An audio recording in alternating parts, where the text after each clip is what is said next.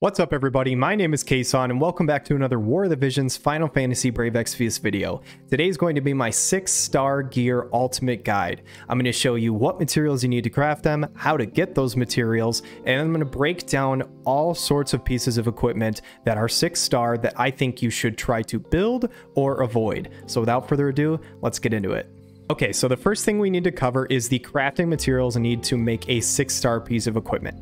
Now, this is going to assume the base knowledge of being able to craft a +5 piece of equipment. So if you are brand new to the game and you don't know how to craft a +5 piece of equipment, go watch a guide on YouTube. I know that Nerd Knight has a really great one from a long time ago if you want to check that out, as well as I know some other content creators have created some as well. So if you don't know how to do that, please go watch that video before you get into this. This is going to assume you know how to do that. That being said, the materials that we need in order to craft a 6-star piece of equipment. The first thing we need is for, let's say, a UR piece of equipment, we need a +5 piece of a gear. So if we were crafting a 6-star Hermes sandals, we would need a +5 Hermes sandals. We would need 10 of this new material that we'll go into called Heart Quartz. And this Heart Quartz has a rarity difference, so it has 4 different rarities. We need 375 books of refinement of that type. We need other materials. This is very specific to the piece of gear, so I haven't written out what exactly you need. It's not a whole lot, though. It is typically about the amount of stuff that you would need to craft maybe 2 or 3 of the piece of equipment. Not +5s of the piece of equipment, just standard, so not a whole lot of materials. And then we need 1 extra recipe of that piece of equipment. So previously we needed 63 to make a +5 piece of gear. Now we need 64 total, including the +5 already in there. So just 1 extra recipe. So don't freak out. We don't need a ton of new recipes, just need 1 extra from where we originally started. So hopefully this little graphic kind of breaks down what exactly you need to build it.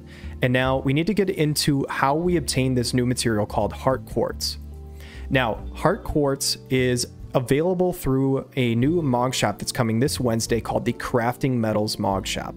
Crafting metals are obtained in a couple of different ways. The first way is through our arena that we go through every single week. So depending on how high you place, you will get a set number of metals. So you won't receive the Heart Quartz from it, you'll receive metals, which is better because otherwise you'd have to place like crazy high just to get the good items. That's not the case. You will get metals based on how you rank.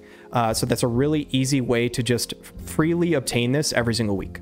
The other way is through your daily quests. So those missions tabs that pop open every single day and saying have to complete, you know, a story quest or like whatever. You guys know what I'm talking about. That is where we get the crafting metals. So you go into the Mog Shop with your crafting metals. 15 of them will get you 1 UR Heart Quartz. 10 of them will get you 1 MR Heart Quartz, and so on going down this way. I do want to note before we get into the specific pieces of equipment that I don't think it's ever worth it trading for R. I can see some circumstances where it might be worth trading for SR just because the SR equipment is so much cheaper and the relative drop-off for specific pieces of SR equipment, so not all of them, but some of them, is not drastic at all compared to MR. In fact, I think there's probably a couple of niche cases where certain SR equipment might actually be more valuable than some of the MR equipment. So we will break that down in just a little bit here. All right, so for 6-star equipment, I've got a graphic for every single type of equipment. This is probably overkill, but I wanted you guys to be able to see all of the different stats and stuff like that for all of the equipment that has 6 stars. Now, all of the equipment that I will be showing today is all of the 6-star that is available on JP right now. And if there is a star right here, that means it will be available on June 22nd, which is this Wednesday on Global. So if it has a star, you can build this right away. If it doesn't have to star, you'll have to wait until the 6-star version comes out. So the 6-star axes, I would say the golden axe I think is just still the best by default. It has slash tick 15 still, and now it has a crit damage bonus of 10. This is really nice because offensively, there's a lot of times where you might have maybe like 7 or 8 total trust stone passives that you'd like to throw onto your piece of equipment. Having this crit damage 10 is just one less passive that you have to put on a Trust Stone. It's almost always a nice bonus to have as a damage dealer, so I really like this. And the stats on the Golden Axe are just really, really good. The Mithril Axe, however, though, with the 204 attack and slash attack 20 now, is not a massive drop-off by any means in terms of damage compared to this guy. So if you were to have a crit damage Trust Stone and you equipped a Assault Mithril Axe, your damage really isn't going down very much. It's actually pretty crazy. The slash attack 20 modifier is really nice. And I would say it's pretty much the same way for both assault or critical versions. Ogre Kill is trash. You don't want that piece of equipment, and we'll move on to the next guy.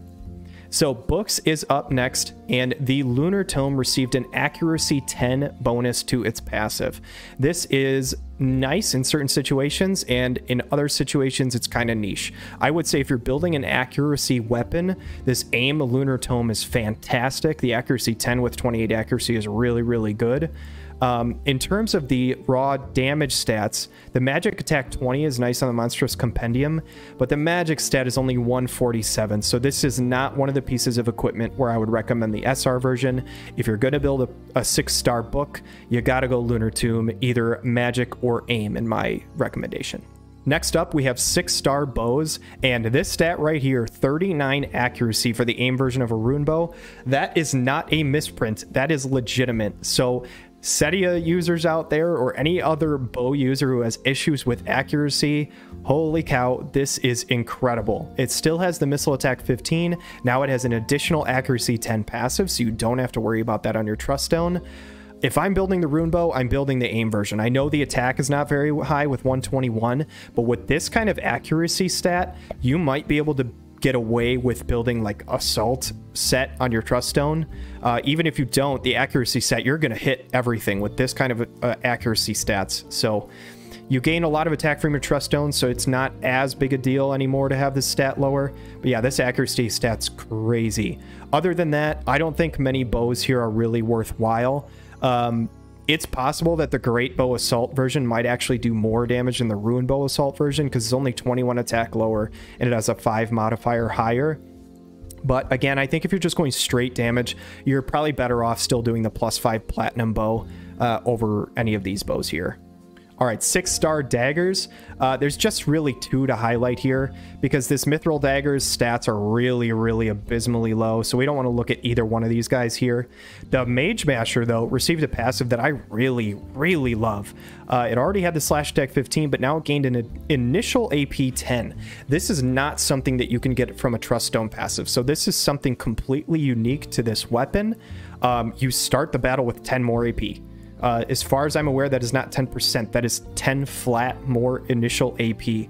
So that is just a really, really nice passive.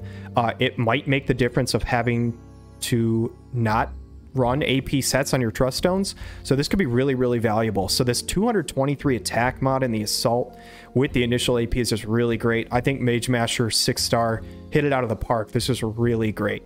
The main Gauche was already a really great weapon for evasion units. It now also gained a crit evasion bonus of 15, which is really nice.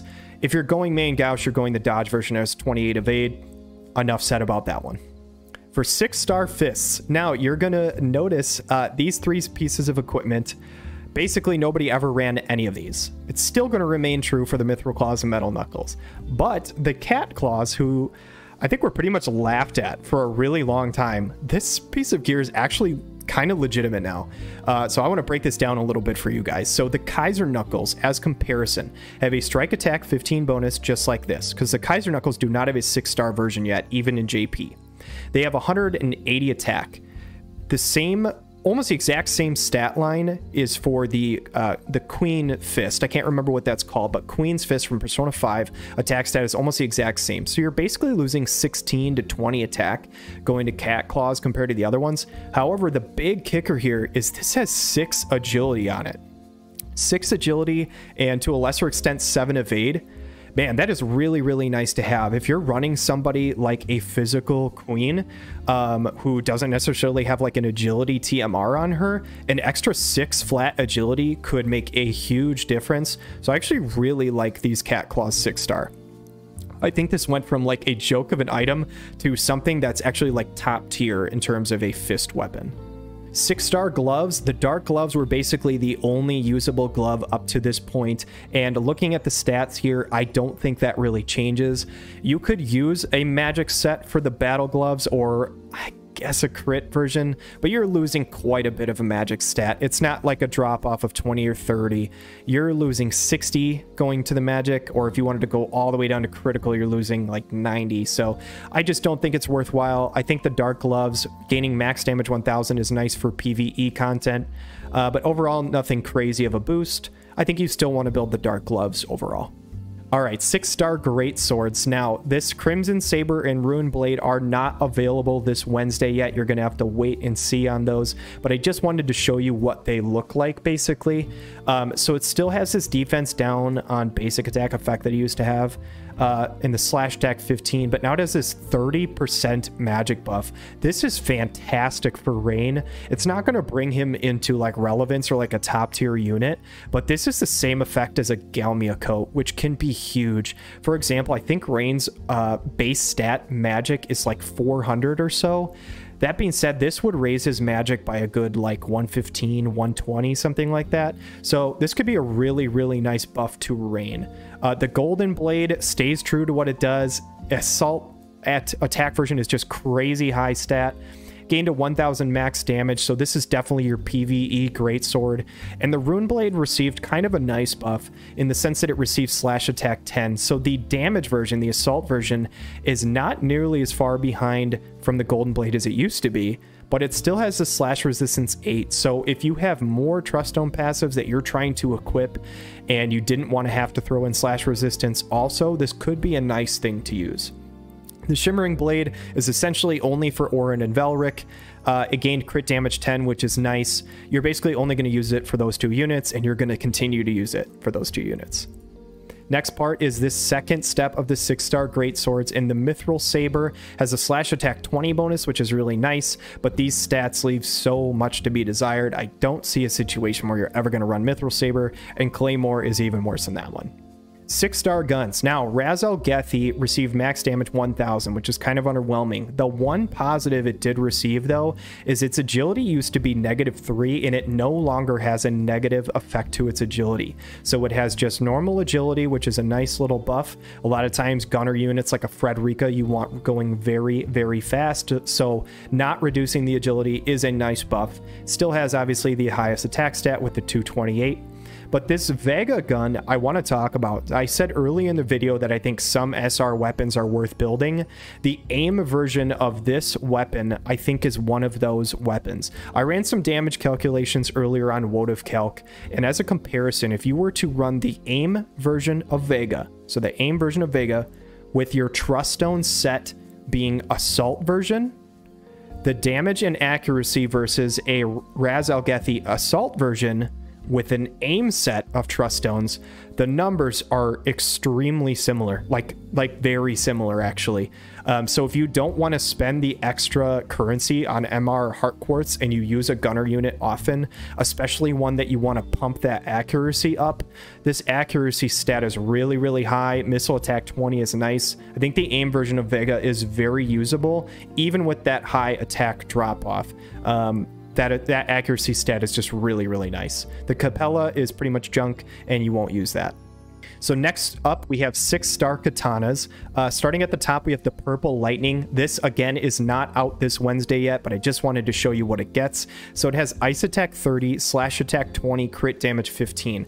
Received a nice crit damage bonus. Again, a very usable thing. This is actually a higher modifier that you can get on a Trust Stone passive, so I really like this. And I think I actually now start to like the crit version more than the Assault, because this 26 crit with the crit damage bonus could be very useful for Lastwell. So I do like that quite a bit. This Osafune is a pretty solid. It gained another critical damage 10. So instead of receiving the max damage bonus, it actually received crit damage 10, which I like a whole lot more. The crit version has a scary 35 critical. So I could see a case for, I mean, honestly, any of these 3, but I think the Assault and the critical version are definitely the best. These other ones, this Kiku Ichimonji, the only case I can ever see for this is instead of the Assault Osafune, you could kind of do the Assault Kiku Ichimonji, just because It has 5 higher modifier, 25 less attack, so probably pretty comparable damage if you wanted to go the cheaper route and weren't looking for an aim or critical version. 6-star maces, we've got the Platinum Mace. Now, this received an accuracy bonus of 10. So this is a little more situational. So if you're looking to fight, you know, more evasion-heavy teams, this could be good. But I honestly think this just kind of missed the mark. So it has 221 magic on the magic version, but you're going to see this mace has no accuracy built in whatsoever. So even though it has the accuracy 10 passive, this mace is really not doing that much for you in terms of hitting dodgy units. You could easily slap this accuracy 10 on a Trust Stone passive, and like, it's just really not a big deal to me. So I think they kind of missed the mark here. The Healing Mace is not out yet, but this is one that has Kira as an active ability on it. It has the magic attack 15, which is the same as the Platinum Mace, and it also has healing power 10 now. So I actually think this is really nice for like a supportive unit. Healing power actually does quite a bit in terms of amplifying healing power. So even though I don't think either one of these maces are spectacular, I think the bonus that Healing Mace got is actually probably a little better in my book. That being said, the Mithril Mace and the Iron Mace are absolute garbage. So if you're using a mace, you got to pick one of these two. So pick your poison, pick your favorite, and just ride with that one. Next up, we got 6-star Ninja Blades, and this Sasuke's Katana, just like the Mage Master, received a fantastic bonus. I love this initial AP. I think this is fantastic. The assault stat is really high, 248. Otherwise, you can run 25 crit. Either one of these versions is great. Stay away from the Vital, obviously, but this Sasuke's Katana received a really nice 6-star buff. The Kodachi is actually not too bad either. With a slash attack 20 modifier, you could run the assault version of 196. I wouldn't do the critical because you're missing out on the high critical stat that would be on Sasuke's. But if you're looking for the budget option, again, not a huge drop off from Sasuke's to Kodachi, especially because it is hard to get that 248 attack stat. That being said, I think Sasuke's is just the best because of the initial AP stat. But yeah, again, budget option, Kodachi's not too bad. 6-star spears, we've got the Ice Lance. Again, this one will not be out this Wednesday, but it does receive an accuracy 10 bonus. Please ignore this evasion stat here. This was a mistake on my part. This is not actually part of the Ice Lance. It does not have any evasion. However, the assault attack stat 158 is not too bad. With these kind of modifiers, this is a nice piece of equipment. A little accuracy bonus is kind of fine, just whatever. I suppose you could run the aim build, but 110 attack stat's kind of low. It's kind of up to you on how you want to do that.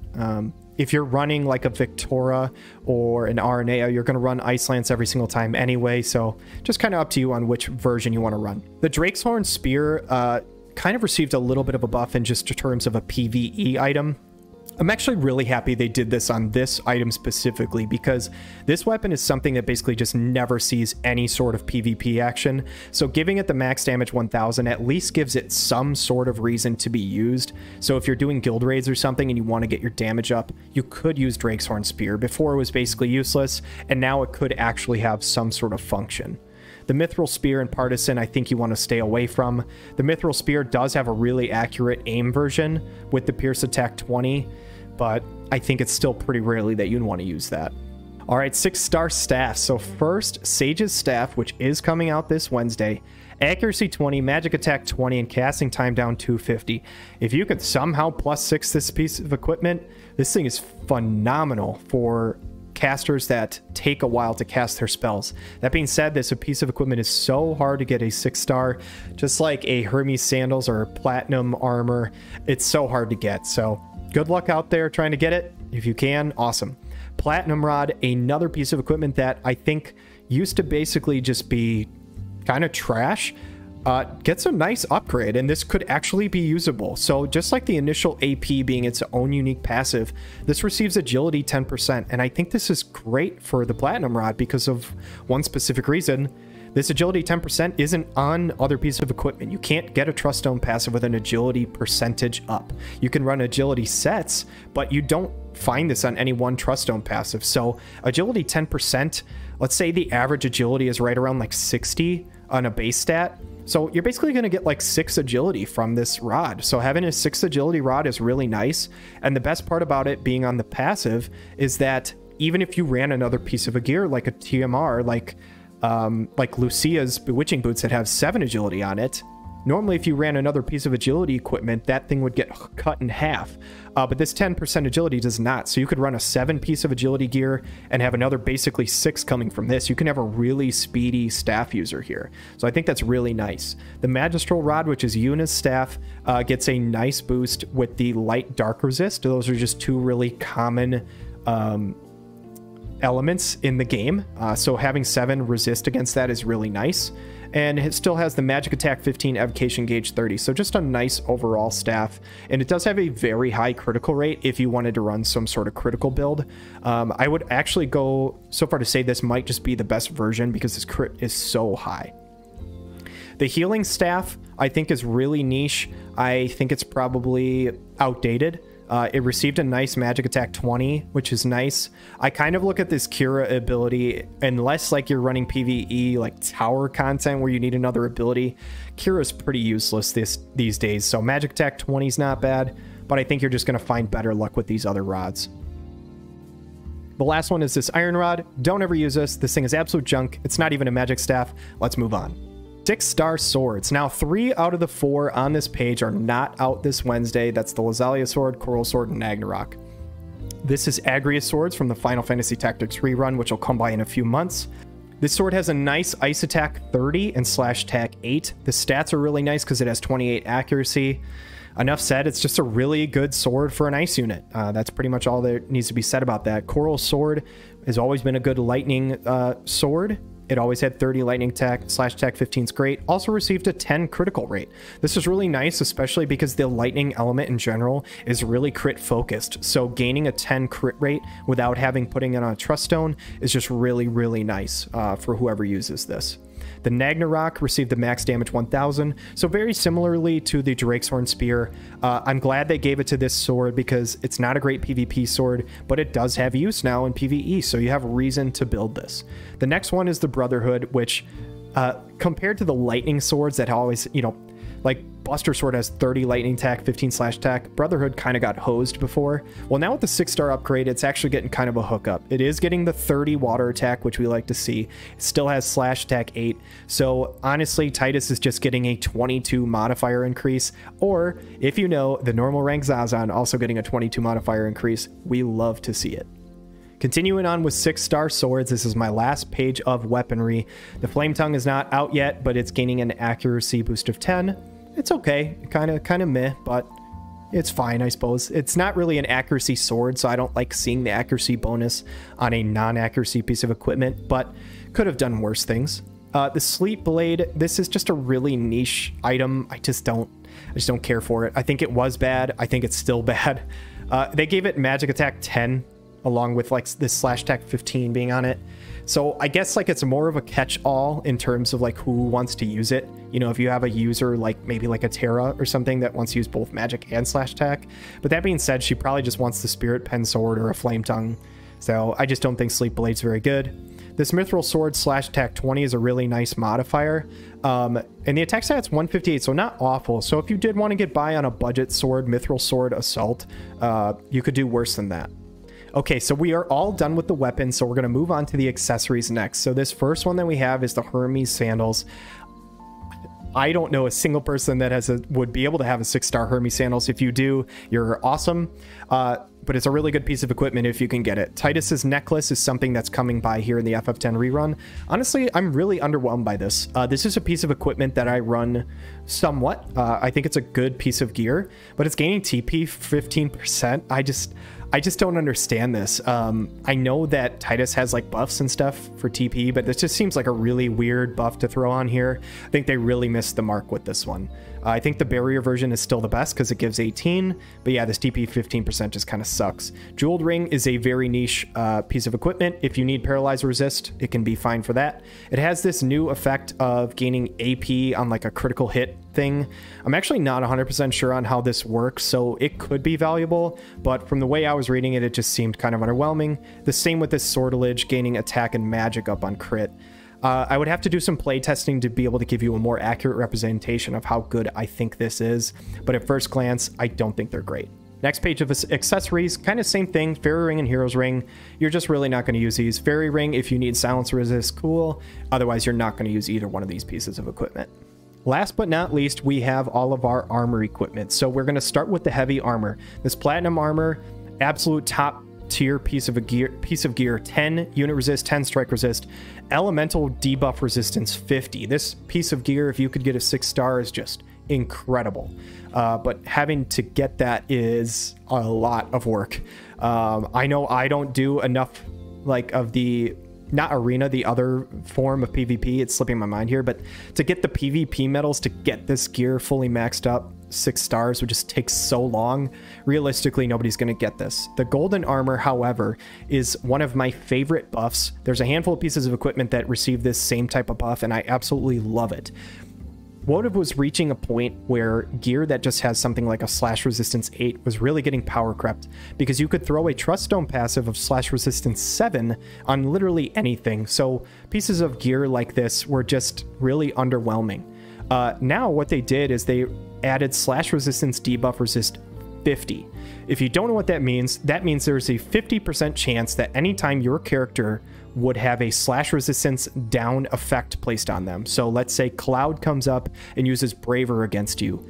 There's a 50-50 chance that that slash resistance down won't happen. It doesn't reduce the slash resistance down by half. It's a percent chance. So 50-50, it just won't happen. The important thing to remember here is that there's a Trust Stone passive of attack type resist, debuff resist. So stacking that with this, which you can do because they are not the exact same wording, I believe it is a 25%. So that means if you were to have both of these on, you would have a 75% chance to ignore any slash resist debuff. This is huge, especially with where this game is headed. There's more and more debuffs happening in the game, whether it's elemental or attack type resist, whatever it is, it's happening more and more. So having debuff resistance is really crucial in this game. Mithril armor, it's kind of whatever. Strike resist 10. I'm never really going to use it. It has 20 evade, which is kind of cool for a heavy piece of armor, but it's really, really niche. Iron plate, you're not going to use in any circumstance. And we have 6-star clothing here. So now the light armor version. The platinum robe, this UR piece of equipment, is receiving a nice 15% HP bonus. I do like this because this is higher than a Trust Stone passive of 10%. So nice little bulk up for anybody who's trying to go anti-missile. It also would then open up a Trust Stone passive slot for you to throw on whatever you want, maybe an elemental resist or something like that. But the ones that I really, really like on this page for the same reasons that I liked the golden armor are the Smart Coat and the Fides Lucerna. The Smart Coat still has the magic resist 8, but it now has magic resist debuff resist of 50. Same with Fides Lucerna, the slash resistance 8 now has the resistance debuff resistance of 50 to pair along with it. So exact same type of thing as the golden armor. These two pieces of equipment received really nice bonuses. I like both of those a whole awful lot. Going on to this next page, Scholar Robe, you're never going to use this. Move along. And just a couple more up, you guys, before we finish this 6-star Helms. I was pretty much always somebody who stayed away from helmets. However, if you are going anti-resist as a heavy armor user, this golden helm is now actually very viable. The missile resist debuff resist 50 is great, along with the missile resist 8. So this piece of equipment is really nice. I actually don't mind the lower defense that much anymore, just because so many attackers have so much defense pen that I actually don't value defense as highly as I used to. So you could do this option or even go the vital version. I think this is a decent piece of a gear versus missile comps. I don't think for the armor, the MR or the SR version are really any good. And we'll move on to our last page. So lastly, we have 6-star hats. And if you guys are watching to this point in the video, I really appreciate it. Please hit that like and subscribe button if you like this type of content. And yeah, let's go and finish up this video. So we have 6-star hats here. The wolf mask, I think, really missed the mark, to be honest. It started with this 15 accuracy, which is really cool. 10% HP. I just really would have liked to see this piece of equipment come with something else different. Give it like an initial AP startup, or maybe like a dex percentage up, or something more niche, something more different. 10% HP I can get on a Trust Stone passive, and this really just doesn't give me any reason to run this piece of armor. Again, it's a hat, it's not an accessory, so this thing really just doesn't give me much of anything. The Sage's hat, I think there's just better pieces of evasion gear. This is pretty close to being top tier evasion, but not quite. 27 evasion with an 8% bonus is nice. The crit evade 15 is a really nice bonus. I like that. But honestly, any of these hats I'm really not going to use. So that's it, guys. If you liked the video, I really appreciate you watching to this point. Please leave me a comment down below on what types of guides you would like to see from me. And I want to do a character guide, another lightning element character guide coming up. And if you guys want to let me know in the comments out of these 3 characters who you would like to see, please let me know. I already have the next one lined up, but the next one is up to you guys. So I'm thinking about potentially Cloud, Charlotte, or Ibarra. They are my 3 most popularly used PvP units. So whoever you would like to see out of those, leave it down in the comment below, and that'll be the second character guide from now that I do. So again, thank you guys so much for watching. Hope you have a wonderful day.